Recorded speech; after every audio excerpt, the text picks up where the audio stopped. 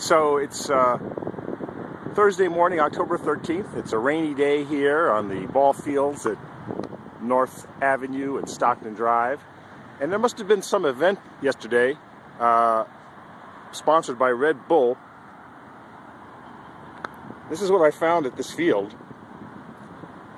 It must be the athletes were really tired or drunk or both to leave all this stuff here for us to pick up.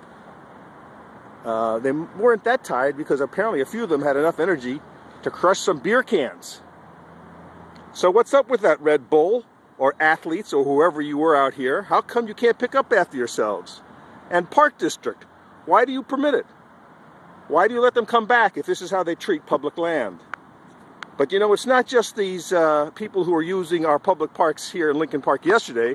This is the stuff I found walking to Lincoln Park. This is just stuff along the street and in the park. So what's up, Chicago? Show a little respect for this great city and its public spaces. Clean up your shit. Don't leave it out here for us to trip over. It's unsafe, it's disgusting, and it makes us look like a world-class slum. Protect our public assets.